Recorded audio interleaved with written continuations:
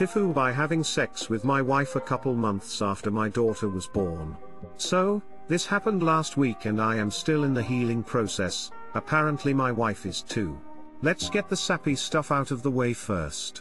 So, my wife went into labor 3 months ago today and gave birth to our little happy baby girl. Honestly, the best day and thing to happen in my life. I was always worried about having kids because of being a child of divorce. I never wanted to be distant from my child like my dad was to my sister and I. Now that I have a daughter, my whole outlook on life is different. Now, the fuck up.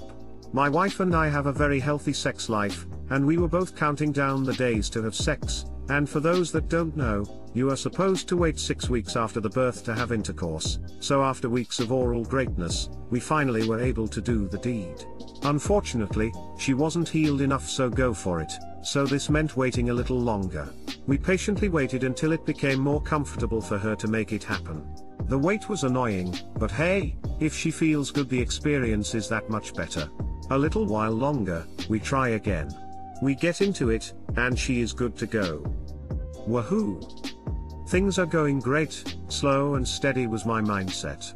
Everything was going great, then something went wrong. Did something just bite me? Question mark? WTF was that? What felt like a bee sting found itself at the head of my D.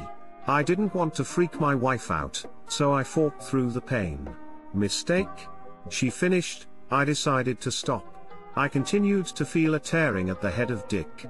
I felt around, and looked, blood covered my fingertip. I worked up the courage to explain to my wife it was not that pleasurable on my end. We thought maybe the pregnancy had caused some areas to not moisturize itself properly and we should use lube. Nope. Same feeling, but now we get worried. We do some exploring. I reach and feel something sharp and hard which freaks us both out. My wife reaches and realizes that one of the stitches that was supposed to dissolve never did. I had been hitting a very strong and sharp stitch that was meant to be gone by now. Now I am left with a cut on the most sensitive part of my body and some scabbing that will hopefully heal correctly, and my wife freaking out that something is wrong with the stitch. OB appointment has been scheduled and hopefully we will be able to get back to business soon. TLDR, wife's post-birth stitches didn't dissolve like they were supposed to, found out by getting freaky and cutting my dickhead. Edit, holy shit, was not expecting this to blow up. I haven't been by my phone or computer since midday yesterday, going through the comments now. Thank you random stranger for the gold. Edit 2, as for those that are asking about my wife's OB appointment, she goes in Monday, which was the earliest they could see her. Thank you all for the concern. Also, to all those that I gave phantom dick pains to through the post, I apologize, D. While this is an unfortunate situation for you, of course, the bright side is that you might have avoided a serious situation where your wife had an infection and had to go to the hospital because you discovered the stitches still in there. Now her doctor can check everything out and make sure she's still healthy. Hope your D heals quickly. I had a girl cut my head with a tongue ring during a blowjob. I feel your pain. Ouch. That does not sound like a fun blowy. I was kind of hoping this was going to be a butterfly knife story. Anyways, hope your penis heals quickly. Get well, penis. Get well, penis. Up Quark, 2019. Those stitches are so fucking painful. I had a few dislodged after my first kid and the stabbing feeling was insane. Yes, same. When I sat down it was like someone stabbed my vag with a needle. Friend in work told me his first BJ story. He was in high school and invited a girl over to study. They has a shot of vodka from the parental liquor cabinet and things got touchy freely. She told him she didn't want to have sex but would blow him. After pondering for a nanosecond he dropped Troy and pulled out his weapon of choice. She immediately grabbed and went to work. This is where things all go wrong. The parental units came back early, because they were on the other side of the house. They never heard the parents until the door was flung open and mom got a view of her son with his junk in a girl's slobbery mouth. The poor girl was shocked and jumped back, however the wire on her braces caught his skin and ripped his dick from base to tip. The girl got a very unhappy ending, my friend got 20 small stitches and the parents got a story for life. Bro? They were big stitches. Huge stitches. TIFU by marrying my high school sweetheart. TIFU. 10 years ago I fucked up. By marrying my high school sweetheart. Throw away because. It should be evident. Strap in. This is going to suck for you and me both, but I gotta do it. For me. Typical story, boy meets girl, boy and girl stay together for years, boy and girl get married and have kids. In comes the wrench. 7 years ago, my wife decides to become a complete religious nutcase. All sex is bad and it's only slightly less bad if it results in procreation. Basically a complete halt to our sexual relationship. Nada. Nothing. No warning, just one day she comes home and says we're not having sex anymore and she stops taking birth control. At this point, I start looking at annulment options and divorce. Alas, I missed my escape window. 2 months later, she tells me she's pregnant. I can't leave now.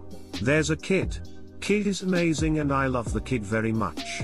Could never leave that kid. The next 2 years, wife pulls progressively further and further away. Almost no physical contact at this point, outside of sex 1 time per month. And sometimes not even that. No kissing, no hugging, nothing. I get no emotion and no affection from her at all. But I can't leave? Not for the kid. Then bam. Pregnant again. We both come from fertile families, so it's not unexpected that one fuck up ends up with a kid. Second kid comes and that kid is absolutely wonderful and I love both kids more than anything in the world. Well shit, definitely can't leave now. The last 5 years have been absolute hell for me. I've changed jobs and we have absolutely no financial stress whatsoever, but my wife just will not touch me. She barely talks to me, other than to complain or ask me for something. She still wants sex once per month, but outside of that, there's just nothing. There's nothing romantic about it at all. She checks her calendar, checks her temperature, and says it's that time, go. Inevitably, I always feel worse after. I can't have sex on a schedule. I've tried to spice things up. We went on a tropical trip for our 10-year anniversary. No sex. In fact, I ended up having to jack off in the bathroom while my wife sat naked on the bed ignoring me. I suggested we go to marriage counseling. We went, but not in good faith. My wife had no intention of making changes. I started going to church with her in hopes that some good faith compromise might be possible. Nothing. No effect. So here I am, 10 years and 2 kids into a marriage with a woman that refuses to touch me, refuses to talk to me, refuses to listen, takes no interest in anything I have interest in, and won't do a damn thing to make things better. And somehow, when I try to talk to her about it, she gets offended and acts like she's the injured party. So, that's my fuck up. 10 years in the making. Fuck me, right. TL, doctor, married high school sweetheart, she turned into a frigid bitch. Now I'm stuck in a loveless marriage with 2 kids I can't leave. Update, thanks for all the constructive, and unconstructive, criticism. I attempted to talk to her last night and re-engage and she just sat there and didn't say anything. I will try again tonight.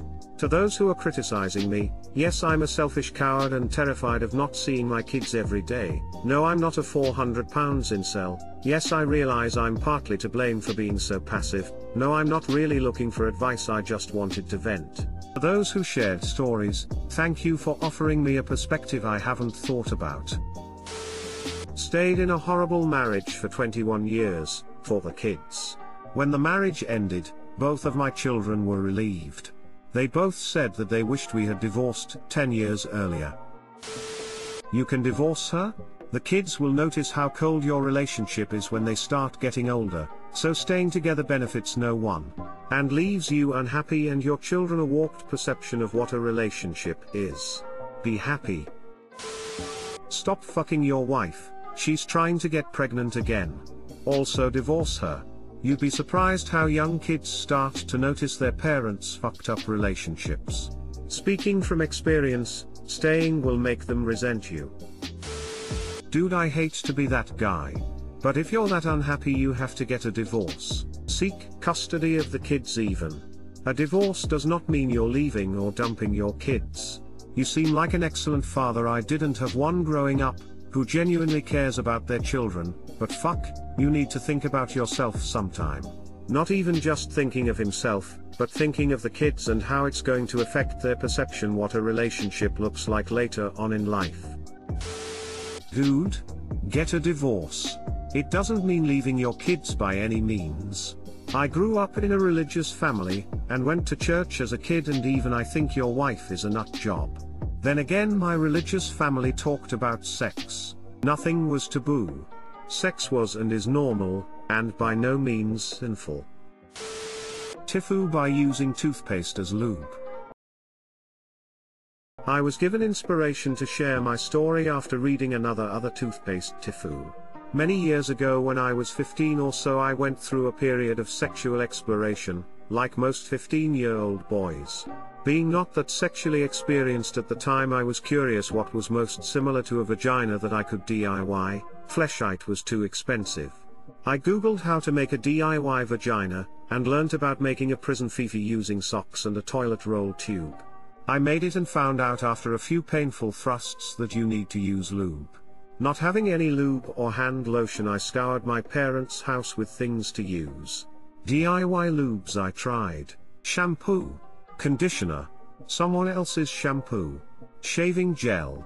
I fucked my fifi many times, wedged in between the mattress, put into a pillow, and at this point it had been fucked to death and I threw it in the bin, but I persevered in my noble quest to find household lubes. A few days later, I was in the shower and started jacking it caveman style with just my hand, using some shampoo as lube, but the thought occurred to me, tingle condoms are slightly minty. This is where I fucked up. I hastily put down the bottle of shampoo and picked up some toothpaste, and squirted a slug-sized amount onto my battered dick. I started stroking my cock in excitement. It felt good, kind of minty. This particular time in the shower, I was without my phone, so I wasn't watching porn, and it was taking longer than normal. I continued for a few more minutes and there was a creeping sensation of pain, like friction burn, so I thought it just means I need more toothpaste lube. Another toothpaste slug is excreted onto my abused cock and I continued to jerk it. I got closer and closer to finishing, but as I did, the feeling of burning and pain also increased. I pumped my dick harder and faster to try and finish quicker. After what felt like a long battle of pain and edging, I finally got there, but the pain remained. I washed everything off in the shower and continued on with my life, left with just a dull pain on my cock. I thought this is just because I've jerked my dick too much. The next day I woke up and the pain was still there, but more so. Now it wasn't just a dull pain but also a stinging type of pain. It hurt when I moved my legs.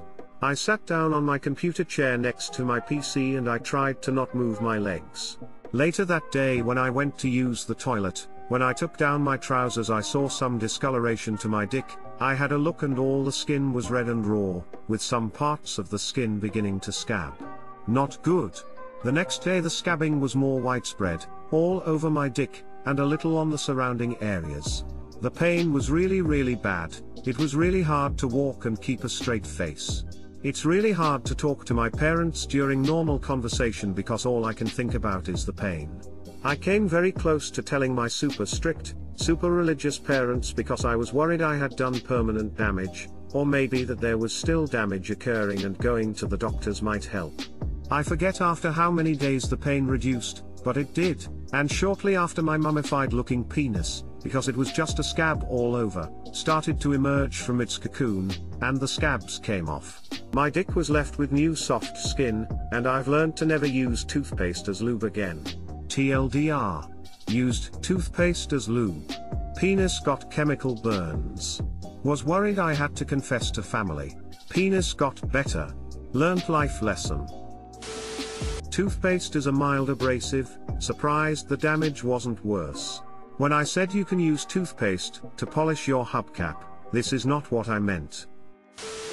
God, just buy Vaseline if they ask, say it's for dry skin. Edit, I guess I fucked up by masturbating and having sex. Use Vaseline as lube, I never knew. I know, right? This was many years ago, and I've learnt a lot in that time. Fortunately I'm not living at my parents' anymore, embarrassed smiley face. This is a nice tutorial to skin my snake. Appreciate it, mate. Thanks. A kid at my high school got caught jerking his gherkin with toothpaste on school camp. People called him Colgate for like a month. I thought high school was supposed to be 4 years. Lo and behold, toothpaste fuck-ups. Sub will be exciting for the next couple of weeks. At least it isn't fucking coconuts.